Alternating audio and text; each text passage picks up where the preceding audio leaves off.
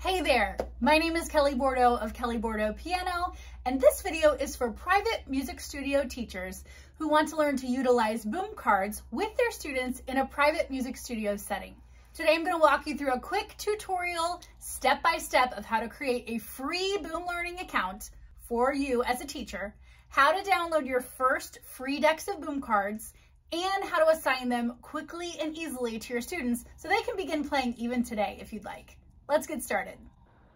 You will need to create your new account in a browser, not in the Boom Cards app. So navigate to wow.boomlearning.com. This is what the page will look like, and click Join for Free. You will be joining as an educator, so go ahead and click that educator option. I recommend joining with the email address you most frequently use for your business so that you can easily reset the password if needed. But of course, you can set up your account with any of these other options instead if you choose. Add your email address and create your new password here and click Submit. You'll come to the Terms and Conditions page, and you can click to read any of Boom's policies there in the blue letters, which I do recommend. You will need to agree and click the top 2 boxes to proceed. You don't have to allow Boom to collect data for the Google Analytics purposes if you'd rather not. Then click Continue. And that's it. Super easy, and your free account has been created. Click Not Now and keep watching to set up your teacher library. You're immediately taken to your teacher library, and you can customize your profile with a picture if you'd like. You do need to name yourself here right away. You'll want to use the name your students typically call you, since your students will be able to see this name. Now, with a free educator account, you can create one classroom and create accounts for up to 5 individual students. Now, if you're teaching privately, I know it's very likely that you have more than 5 private students right now, but don't panic. You can still utilize a free Boom Learning membership without creating individual student accounts. We're going to go ahead and create your classroom just so you have that option ready to go in case you need it down the road. As soon as you click that new classroom button, it's created, it's already named for you, and you can go back and change the classroom name anytime you choose. Classes is the tab we're in right now in your account. We're going to jump over to the store, which is where you can download free decks of boom cards or purchase paid decks of boom cards and add them to your library.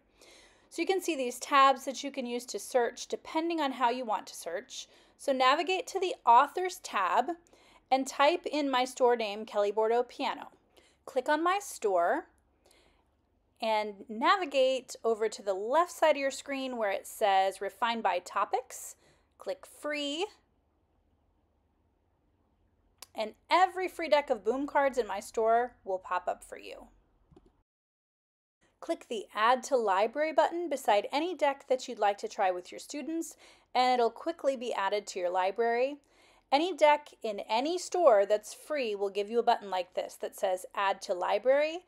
Any deck that is available for purchase will give you a button that says Add to Cart. Once you've downloaded at least one deck, click the Library tab to see your new boom cards in your account. Here you can see your entire library. This is where you can access and organize all of your purchased and downloaded decks. This is also where you will create what's called a FastPin, which is the easiest way to play boom cards during private lessons with your students, or assign boom cards for at-home practice with your free Boom Learning membership. To create a FastPin, click the Action button beside the deck that you want to play or assign. In the drop-down menu, you'll then see FastPin. Click FastPin, and when the Fast Play window pops up, click Generate Pin. This will then create a unique link that you can share with your students or paste into a new browser to play during lessons. FastPin links are good for 2 weeks from the date of creation, and yes, you can use the same FastPin with as many students as you would like.